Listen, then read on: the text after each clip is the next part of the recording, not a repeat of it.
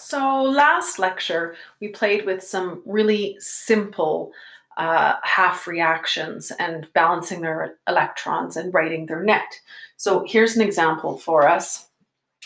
What do you think I would get if I took silver ion and copper solid? What would I produce, and what kind of half reactions would you expect to see? Well, I would assume from my junior high and grade 10 understanding that my silver ion would pick up an electron and produce silver, that my copper would be giving away 2 electrons to become copper 2 plus. I learned that this is a gain of electrons, which is called a reduction half reaction. That's what makes it our oxidizing agent. And that this is a loss of electrons, which is an oxidation half reaction, and it's our reducing agent. Balancing the electrons so that I have 2 electrons given out and 2 electrons taken in, I have to multiply this by 2, and then I can write my net. 2 Ag pluses and a copper solid produce Ag solid and copper 2 plus, and that's my net redox reaction. So what would this look like? You can actually do this reaction. You can take some silver nitrate solution, oops, got ahead of myself there, and I can put in some copper wire. And I can wait, not very long, 10 minutes or so. And what's going to happen is on top of that copper wire, so the silver nitrate solution is a colorless solution. Sorry, I'll write that so you can read it. And this is, brown copper wire. And what I'm going to have is that brown copper wire is going to give up its 2 electrons and produce copper 2 plus. Copper 2 plus is a blue solution. And so I should see my colorless solution becoming blue over time. And then I also see on top of that brown solid, I also see some shiny silver solid being produced as that silver is being produced. And it like literally looks like a fuzzy, beautiful Christmas tree. And if I design it properly, I can even get kind of a star on top of the Christmas tree by leaving it in solution. And so this is a beautiful spontaneous reaction. We can have a look at our data tables and we can see that the oxidizing agent is above our reducing agent. I better write this over here. Oxidizing agent is above the reducing agent on the data booklet. And so therefore using our spontaneous waterfall, this is a spontaneous reaction. It just happens magically before our eyes because the oxidizing agent grabs that electron and the copper is very happy to give it away. Okay, but within this solution, I also have nitrate ions. So I have my silver ions, Ag pluses, but I also have this NO3 minus ions. It's an aqueous, so I also have water present. How did I know that it's the copper that gains an electron, or I mean the silver that gains an electron and the copper that loses the electron, and the nitrate and water were spectators? So in order to answer a more complicated question, when looking at all species that are involved, I need to, I've just realized I haven't got a board rubber. Oh, there's one here. I need to write all my species down and then do something different with it. So for more complicated problems, we have to follow these 5 steps in order to make sure that we have identified the correct oxidizing agent and reducing agent. If it's nice and simple, we can probably just do it, but if it's more complicated and there are more things in play, then we have to follow these 5 steps. So this is predicting redox reactions, which one is going to be our oxidizing agent and which one is going to be a reducing agent, by following these 5 steps. So the 5 steps written here and also written in your notebook is to list our species, to find our strongest reducing agent, and then we're going to write its half reaction, to find the strongest oxidizing agent and write its half reaction. By find, I mean in our data booklet. And then we're going to be right back to where we were before. We're going to have 2 half reactions written down. So we need to balance the electrons and then write our net, just like we did with the simple ones. So let's have a go.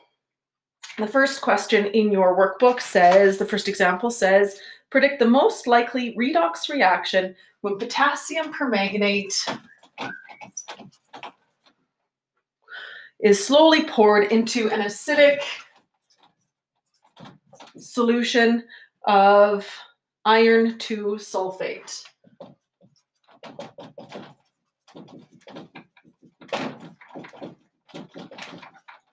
Okay, so that's the question for us to answer. Now it says redox reaction in it. So because it says redox reaction, we don't do science 10.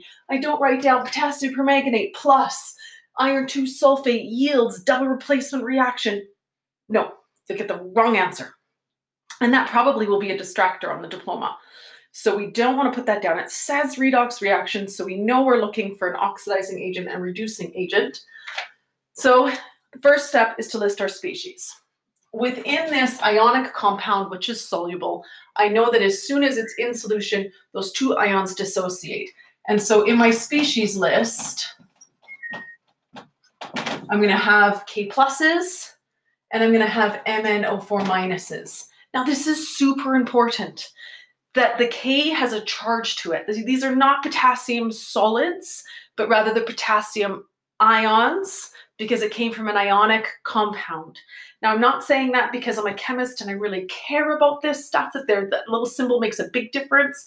I'm actually saying that because if you don't put the symbol there, you will choose the wrong substance and you will make the mistake of believing the wrong oxidizing agent, wrong reducing agent reactions are happening. So make sure you put a plus there because this is an ionic compound.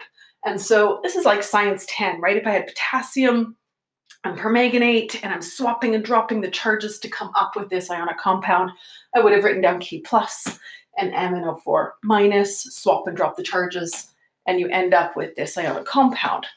So like all of that is tying into today's lesson, really. Okay, so K plus, MnO4 minus in an acidic. Acidic means I have H plus present. Iron 2 sulfate, again an ionic compound, which would dissociate into Fe2 pluses and SO4 2 minuses.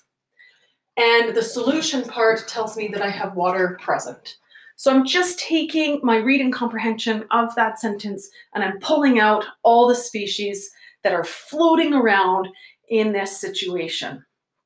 Okay, so now I have my species list. That's number one. Number two, I find my strongest reducing agent and write its half reaction. So if you remember on your data booklet, we wrote down strongest reducing agent in that bottom right-hand corner. So we're going to put our finger on the bottom right-hand corner and we're going to try to find something that's in our species list. Okay, so on the data booklet, I am looking at Li and then K and then BA, and then CA, and there are these arrows like this. So I'm only looking at this column. I am not looking at this other column, which is an electron and lithium plus, an electron and K plus. I'm not looking at this column. For my reducing agents, I'm only looking at these guys. Okay, so you put your finger. Do I have lithium in my list? No. Do I have potassium in my list? No. What I have is potassium plus. Potassium plus. I do not have potassium. So I cannot choose it as my strongest reducing agent. I don't have it. So I got to keep going. I don't have barium either. I don't have calcium either. Okay, I got to keep going. I keep going and I see iron there, but I just learned that lesson. I don't have any iron. I have iron 2 plus. So I got to keep going. And eventually I work my way up till 3/4 up the page probably.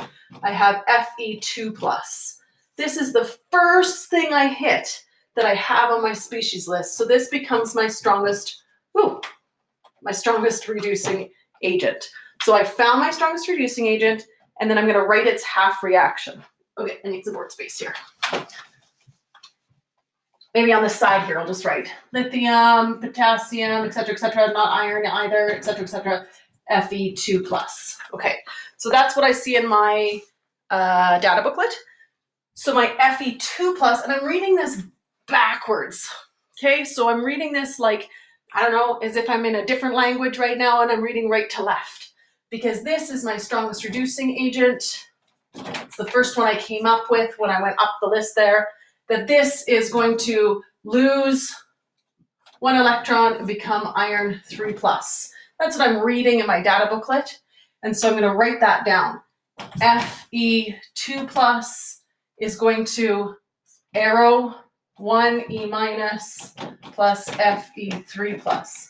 So I read it right to left, and then I wrote it left to right. I'll say that again. I read it right to left, and then I wrote it the proper way, the normal way for us. Okay, so I'm going to play the same game. So that's number 1, list my species. Number 2, find my strongest reducing agent, write its half. And then number 3, I'm going to find the strongest oxidizing agent and write its half. So same game. Take your finger, put it at the top. Do I have any Fe2+? No, I don't. Do I have any PbO2+ sulfate, etc., etc.? No, I don't. Do I have some MnO4- and H+? Oh, yeah, I do have those, right? I have, I'm going to use a different color now. I have some these two things. So this was my strongest reducing agent, but this partnership can work together to be my strongest oxidizing agent. I can only choose them if I have both of them, and I do, and they work as a partnership to be a very strong oxidizing agent. So I'm going to write that reaction down as I see it in my data booklet. It has MnO4- and 8 H+ and 5 electrons, and they become an Mn2+ and 4 H2Os. So I just read it exactly like it is on the data booklet and wrote it exactly like it is on the data booklet. Okay? Okay, so listed my species, put my finger on the bottom right-hand corner, tried to find my strongest reducing agent. This is the first one I came in contact with that I have on my species list. I wrote it down. Then I put my finger on the top left-hand corner to try to find my strongest oxidizing agent. And it wasn't F2, and it wasn't PbO2 and SO4 2-. I do have SO4 2-, but I didn't have any of that lead oxide. And so the one I come up with is the acidified permanganate para.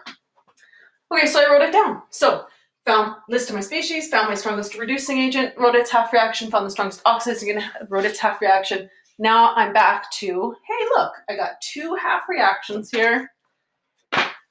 I am going to balance the electrons next. So if I have 1 electron being lost and 5 electrons being taken in, this has to happen 5 times for every one of those in order to balance my electrons. And then I can write my net. So this is my, I'm getting it, do I want to erase that yet? Yeah, I'll erase this part. Okay, so this is my loss of electrons oxidation reducing agent. This is my gain of electrons reduction oxidizing agent, just because it's really good to practice that. And here's my net. I have 5 Fe2+ and an MnO4-, 8 H+, becoming Mn2+, 4 waters, and 5 Fe3+. So this is my net reaction. The last question it might ask you, and it's good to practice this too, is about the spontaneity rule. So is this a spontaneous reaction or not? If I look at my data booklet, I can see that my oxidizing agent is above my reducing agent. This waterfall will flow downwards spontaneously. So this will spontaneously happen. I will get a spontaneous reaction here. So that's the 5-step method. Let's do one more example together.